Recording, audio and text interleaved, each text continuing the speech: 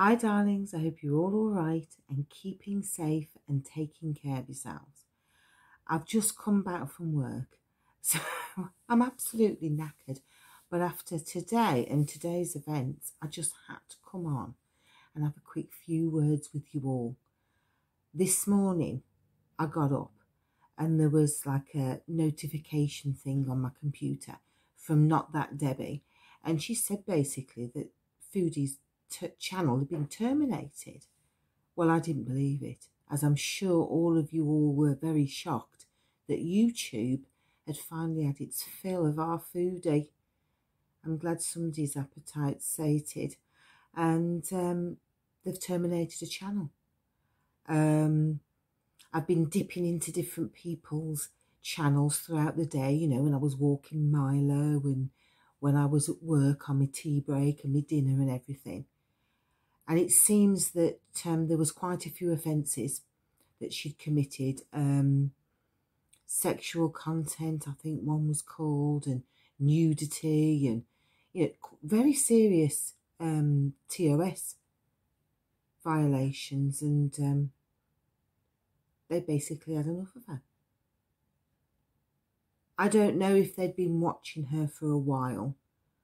I don't know if she's had any pre-warnings, but it seems that she's got away with a lot, as we all know, over the last 4 or 5 years, and it's finally caught up with her. I don't want to sound awful or hard, because I know that this is her income that we're talking about, and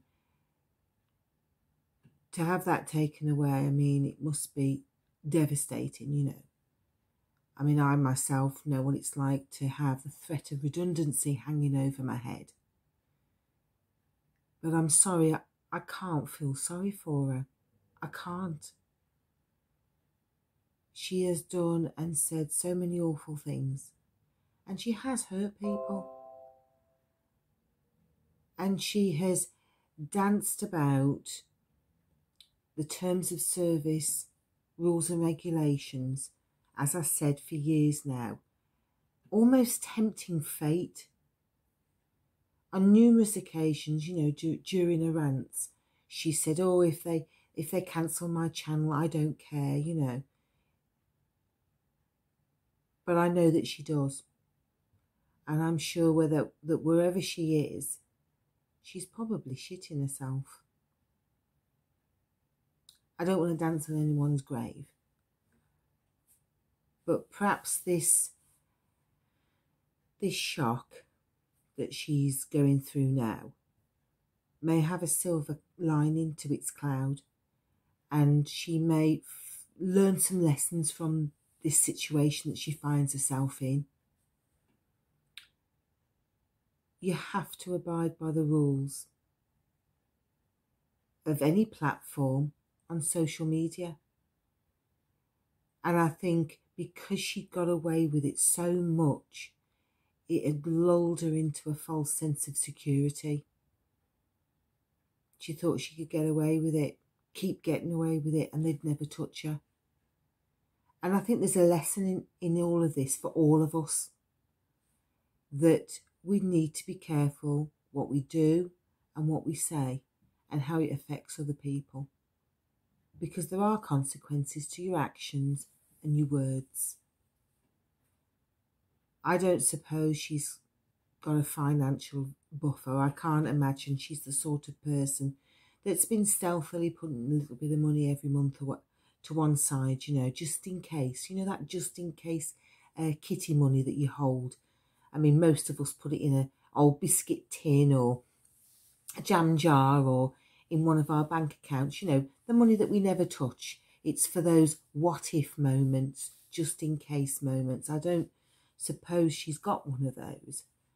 And I'm sure she's frantically scrabbling around trying to work out what she's going to do. I assume there is some sort of appeal procedure, and I assume that she will go down that route. Some people say there's no chance at all that she'll get her channel back. Others disagree and say there is a chance. I don't know. I think it's a very slim chance, you know, that she'll get her channel back. But you never know, you know. Miracles do happen. Unusual things that you thought would never occur do happen regularly in life, so we're going to have to wait and see. She may even come on another platform, you know, another social media platform. And I did wonder whether she may sort of half take over Pete's channel. I mean, I don't know if that's a possibility. I don't know enough about terms of service just to know whether or not she'd be able to do that. But I have a sneaking suspicion that this is not the last that we've heard of our Chantal. So why we wait for her to rear her head again over the parapet? I'd be really interested in any suggestions that any of you may have for anybody else that I might react to. I've got one idea and I'm going to think about it for a day or two before I do a video.